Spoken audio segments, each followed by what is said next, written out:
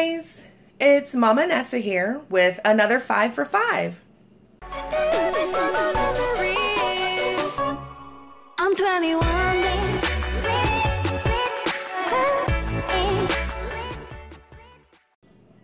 Now, today's 5 for 5 is going to be a revamp on the normal 5 for 5. I normally go and purchase 5 items for under $5 from a local grocery store or a store that carries food. Well, today I did do that, but I also have the same recipe so that you can use leftovers and cut down your cost of this 5 for 5. So with this recipe, what I have is leftover turkey from the holidays. Now, if you have leftover chicken, it also works. If you have leftover beef or leftover pork or any other meat, you could actually also do it with shrimp. But it's for any leftovers that you may possibly have. You can use it in this recipe.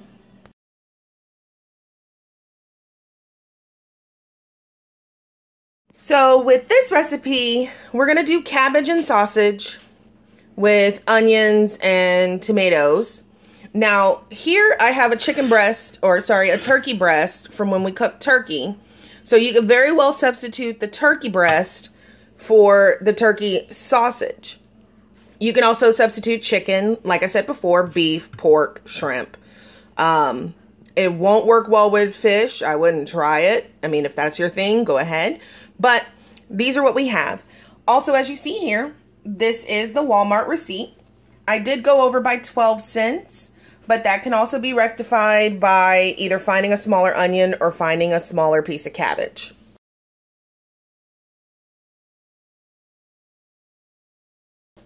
Now, let's start cooking.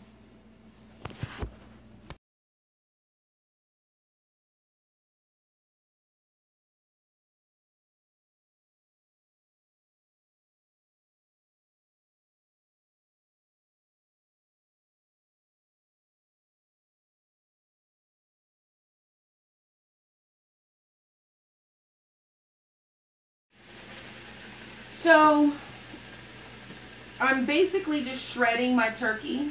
I cut it into smaller pieces that are easier to handle.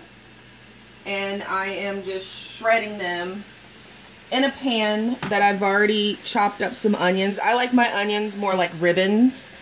In this dish at least, because then it matches the same size as the cabbage.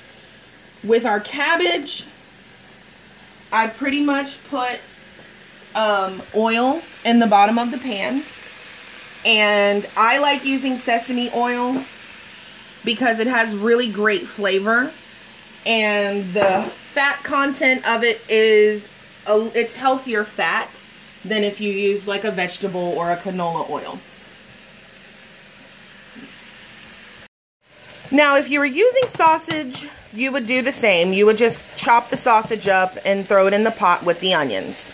What we're going to do here is I do have my setting on medium-high because you want your onions to sweat and you want them to cook. The meat is already cooked. It could be cooked a little bit longer. I do always cook my turkey a little bit on the underside because I don't really eat just the turkey. I always use it in something to cook. So my turkey is still a little bit pink, which means it'll also cook with the onions and soak up some more of that onion flavor. While that's heating up and cooking, our cabbage is sweating pretty good. You see that steam? If you could smell the flavor from the sesame oil, oh my gosh, it smells delicious.